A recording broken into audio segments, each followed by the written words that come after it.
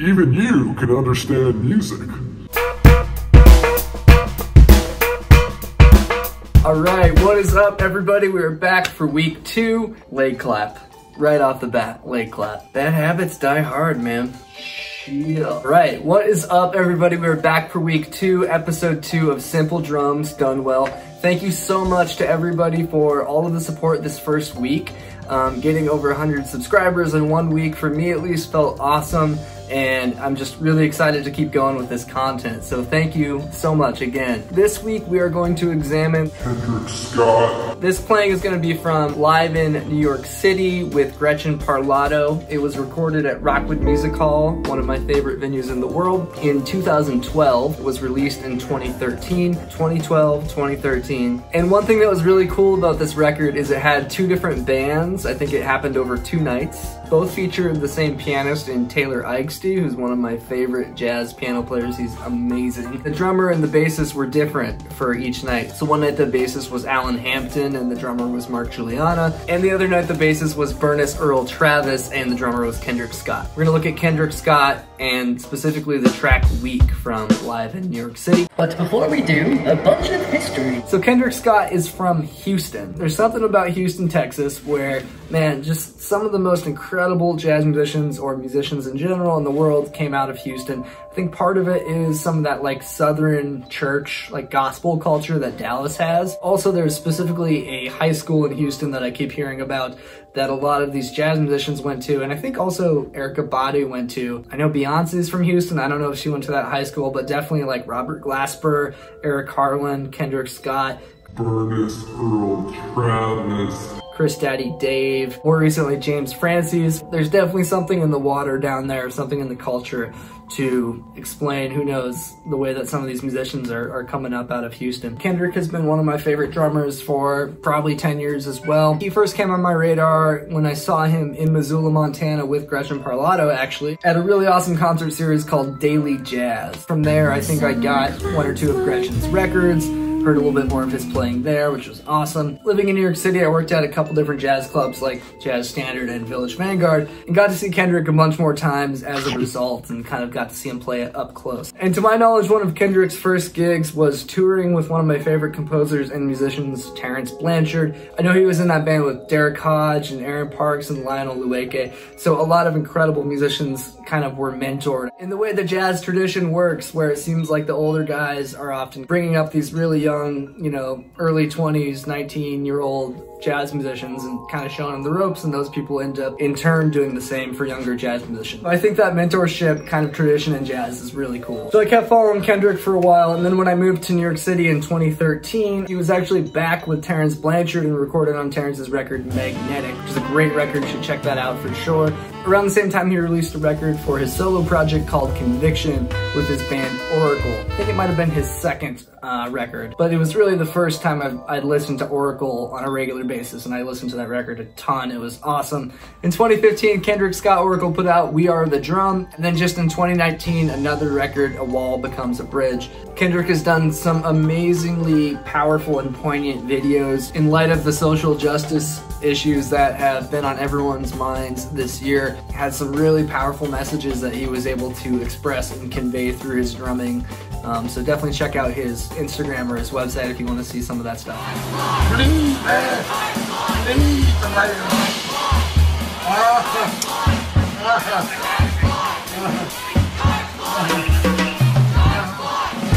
And Kendrick is also currently on the faculty at the Manhattan School of Music as a jazz drum instructor. So dude kind of does it all, let's be honest. So one thing about Kendrick's playing that I've always noticed and admired is his push-pull technique.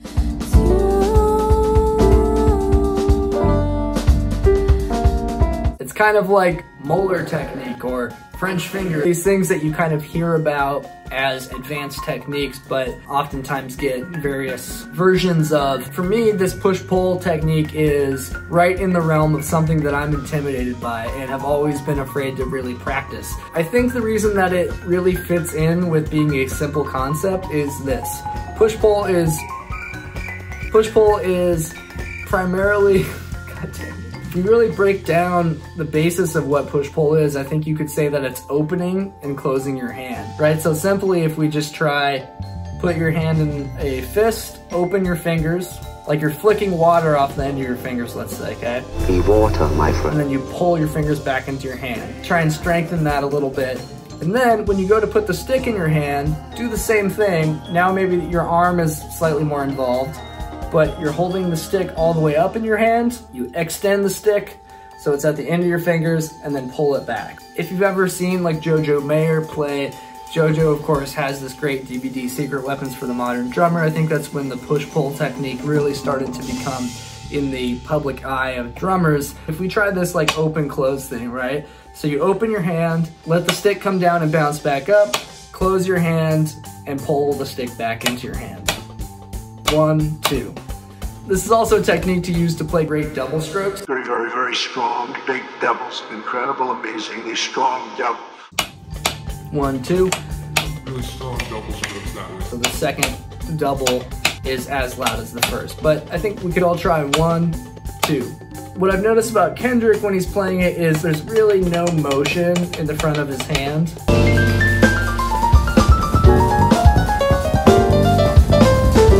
Very minimal motion. Very, very, very, very minimal. Super, super tiny, small motion. His arm is moving a little bit, so he's kind of got this like up and down thing with his arm, but it doesn't seem like his thumb or his fingers are really moving that much. So I think that's probably just because Kendrick has practiced this so much, he's really got it distilled down to the exact science of that motion. But if you take that open, close, and start to just speed that up a little bit,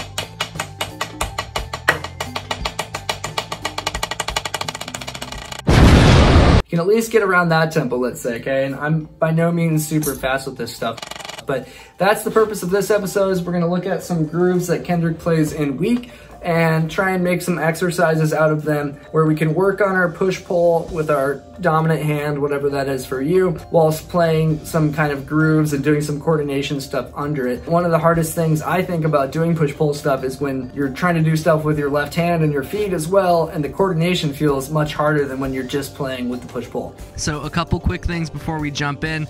The performance of Week that they did from Live in NYC is around 128 beats per minute. With a little bit of live music fluctuation, which means that Kendrick is essentially playing 16th notes with one hand at 128 beats per minute, right? So it's like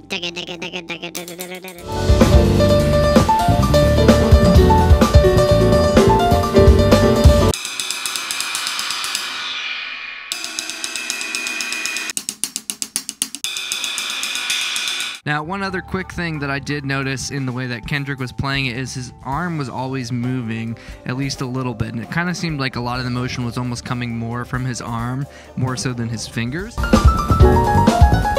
Also, like, he sits super high at the kit. I feel like his hi-hat is relatively low compared to mine. I tried to lower mine a little bit, and his cymbals are kind of, at least, you know, parallel with his head, if not like, it feels like he's kind of on top of his kit.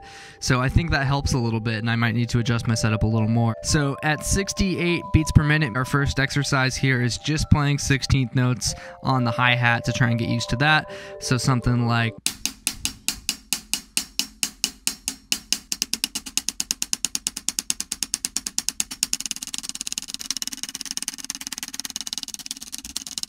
I feel like it's almost probably harder at a slower tempo, but I'm trying to let my arm lead the motion and keep the hand motion pretty small.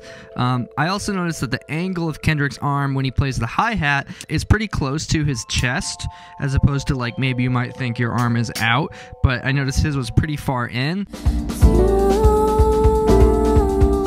But then when he goes to play the ride cymbal, he does have a kind of a regular distance from the side of his body. We're going to try and add a basic rock beat to this. So we're going to put the bass drum on 1 and then the snare drum on 2. 1, 2, ready, and...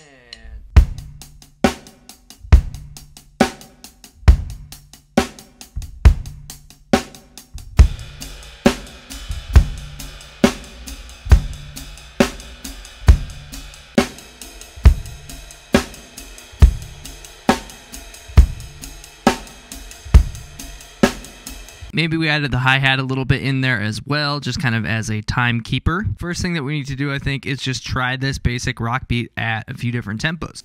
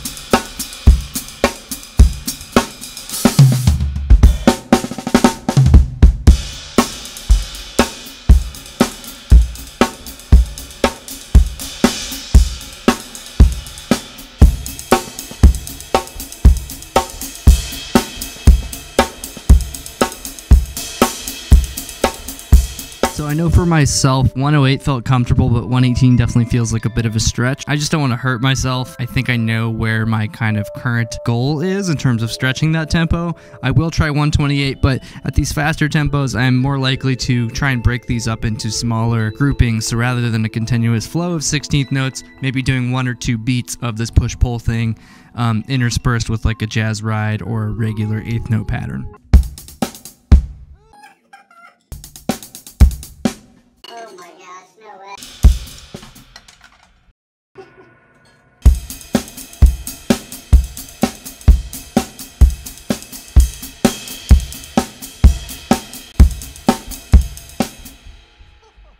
As you could see, 128 was a gigantic struggle for me. Definitely feeling the burn a little bit in my arm, so I know I need to take it easy. It almost felt like I was able to do it from time to time. It felt easier on the main ride over here to my right. I think part of the reason is the angle of my hands. So naturally on the ride over here, I feel like I have a pretty powerful angle. One thing I kind of noticed from watching Kendrick do it is the angle of his arm would change. So I feel like he's getting into that kind of comfort zone where he can really execute this smoothly on any surface, on any rebounded surface at least, I should say. I don't know if I've seen him do it on like a rack tom per se. One other thing real quick is that all the best drummers have pretty good to really great posture, and I think Kendrick has really great posture when he plays. I'm assuming that being able to execute this push-pull technique well, you're required to have good posture and a good kind of physical approach to the drums to begin with. Now what we're going to do is we're going to try some other exercises that are a little more in the vein of what Kendrick plays, rather than this basic rock beat. He's certainly not doing that. The tune weak is actually in 6/4, so we're definitely going to try some stuff that is similar to that. The beat that he plays kind of sounds like a James Brown beat, so there's a large variety of James Brown type beats that I think you could try in 4/4 to try and get used to it still, and then try some different variations in 6 as well. We're going to go back down to 100 beats per minute for this one because it's more in my current comfort zone. If you are just trying this for the first time, and for myself, we should definitely be spending more time at each of the slower tempos with each of these exercises, 68, 73, 78, etc. So here is the first kind of James Brown beat.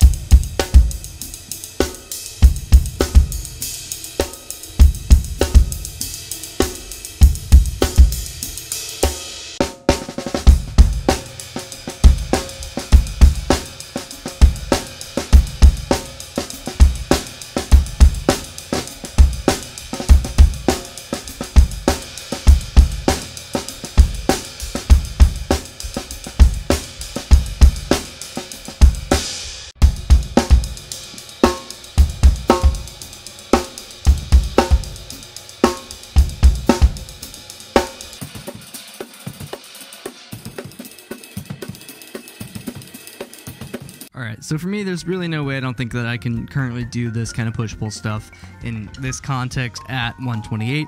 So I'm just going to try and do some smaller bursts, like 2 and 3 beats of that, and see if I can keep that going.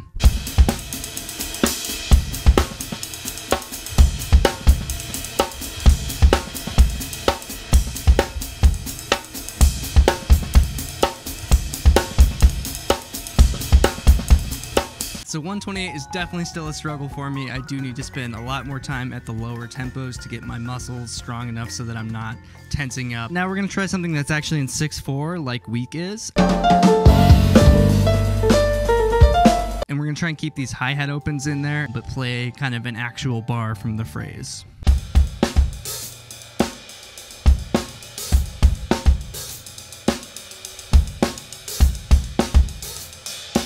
Alright, so I can already tell this is actually still a little bit too fast for me.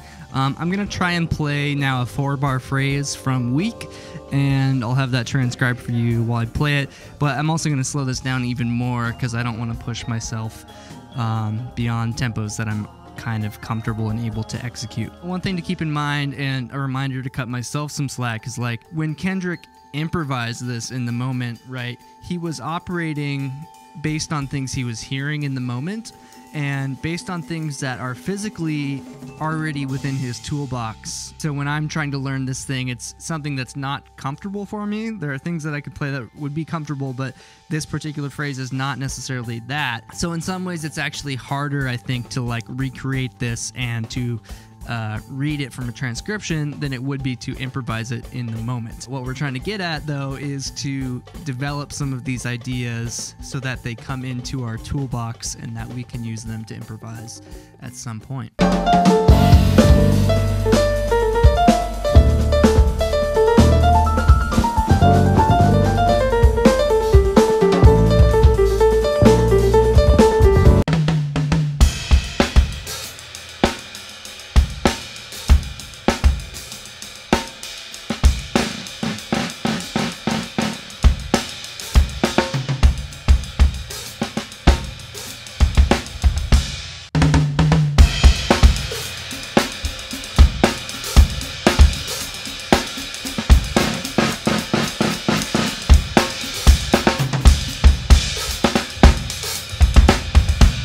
As you up the tempo, you have to be able to hear that fast. I don't think anyone really has trouble, well, most drummers at least wouldn't have trouble hearing 16th notes at 128. That's not so hard to hear, it's just really executing this with one hand in a relaxed and smooth flowing manner, right? Back to Jojo Mayer, for example, he does talk about human perception with hearing and how musicians need to train to be able to hear faster in order to play that fast. Part of it is physical, but part of it is also mental. One little trick that I've noticed trying to transcribe things and also just in practicing things, if you can't do something, you slow it down, right? But sometimes it's like, how are you ever gonna force yourself to get to that faster tempo? Which isn't always the goal, of course, but sometimes we want to try and play the faster tempo, right? Or the music requires us to play faster to actually go past the tempo that you need to get to. So say I'm trying to get to 128, maybe I try and play it at 140 for a little bit, and I just think, this is ridiculous, I'm never going to do this in the entire time that I'm on this earth. But then I come back down to 128, and it's like, oh, you know what, this doesn't feel so bad. And the same goes for like transcribing things. You know, some people have different opinions on whether or not you should slow down music when you transcribe it. If you slow it down all the time, you're not necessarily working on hearing fast, right? And being able to hear at accurate tempos. Maybe mixing in, slowing it down just occasionally when you definitely can't hear something. And also, when you're coming back up to tempo, because it can sometimes feel overwhelming, like, oh wow, this is really the speed this is at. Maybe, like on YouTube, for example, you can actually make it faster, right? So you go to like 1.25 tempo, try and hear it there, and then be like, oh gosh, that's hard. Then you come back down to regular tempo, and it's like, oh, you know what? That's not so bad. So that's just a little way that you can kind of trick your own brain into being able to hear faster. Last little thing I wanted to talk about, little extra credit thing, is at around 6 minutes in the tune Weak, Kendrick does this two-handed accenting every 4 notes kind of thing where I'm not sure if it's maybe more molar than it is push-pull, but it's totally sick and wanted to try that at a slower tempo for sure. And it really builds the intensity at this moment towards the end of the tune, and just a really great example, I think, of like technical virtuosity being able to be employed musically in such a great way to raise up the intensity like that and really bring this moment home.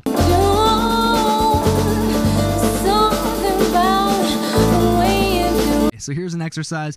Let's start at like 80 BPM for this.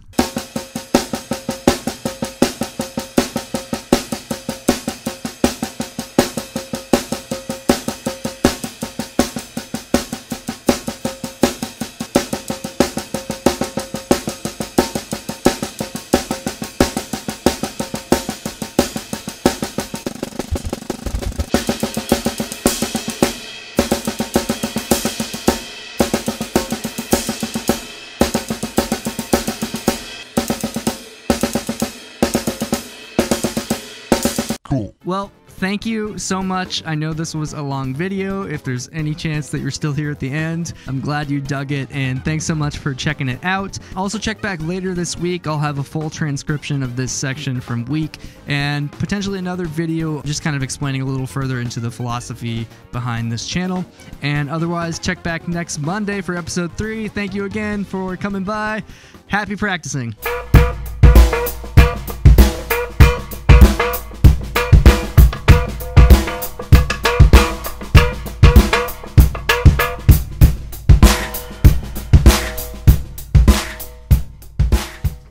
Come on, the dude can play, the dude can teach.